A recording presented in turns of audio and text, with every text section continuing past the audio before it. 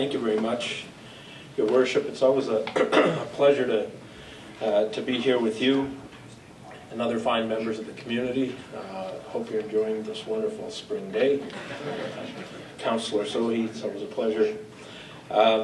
You know, as the Mayor mentioned, we in Alberta are the only province to have a 10-year commitment. Since, for example, since 2009, funding for Housing First was $32 million. In last year's budget, it was up to $88 million. So we've seen very significant increases in funding for a lot of these initiatives. In this year's budget, $131 million for homeless supports, which is an increase of 17%. Our challenge, though, is that we continue to have an influx of individuals from a variety of different places, and we have a very hot economy, we have a very hot real estate market, and we have low vacancies. So we continue to face challenges. We continue to face challenges with our progress, but we are making progress. Nearly 9,000 people across this province have been housed since the start of the plan. 9,000 people are now able to live on their own, with some supports in some cases, but have the dignity of being able to call something, a place, a home. They have the ability to know where they belong is a place of respect for themselves. And I think that's absolutely phenomenal.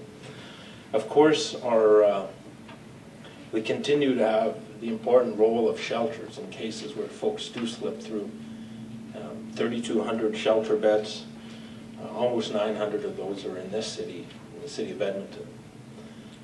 But as the Mayor and Hal discussed, you know, that shouldn't be the first resort.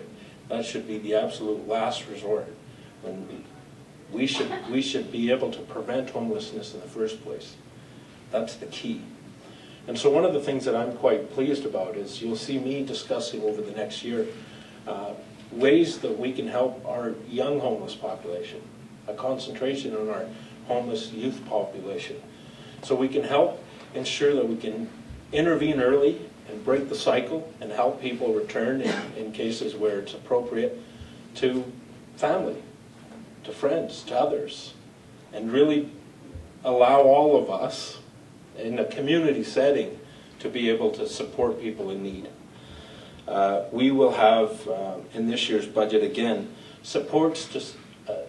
funding to support almost 600 new Housing First clients across this province. Support for 100 new affordable housing units.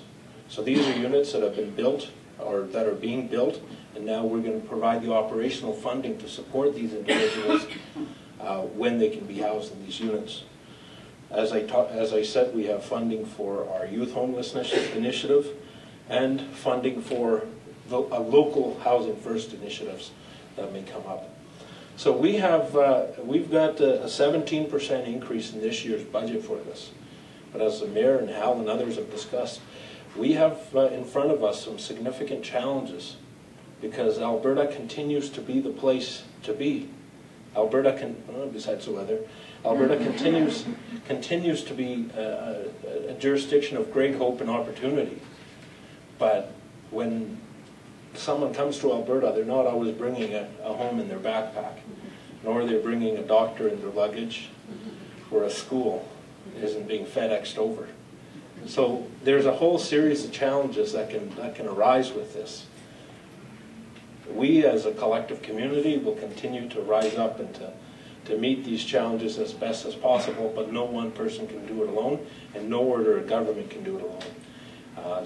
For that, I want to thank the Mayor once again for including us, including me personally, on your Edmonton Task Force on the elimination of poverty. I think that's a great symbol of our collaboration. Lastly, I'd like to take this opportunity to thank everybody that's involved in this. I think if it wasn't for the compassion that's shown on the front lines, the open hearts, the open attitude, and the continuous optimism of those on the front lines, we really wouldn't be able to achieve a heck of a lot. So to everybody that puts their hearts on the line, lives with passion, and works with those every single day that need our support, thank you. On behalf of all of us, thank you for what you do. Thank you for allowing us to move this forward. And thank you for giving so many hope when they need it most. Thank you.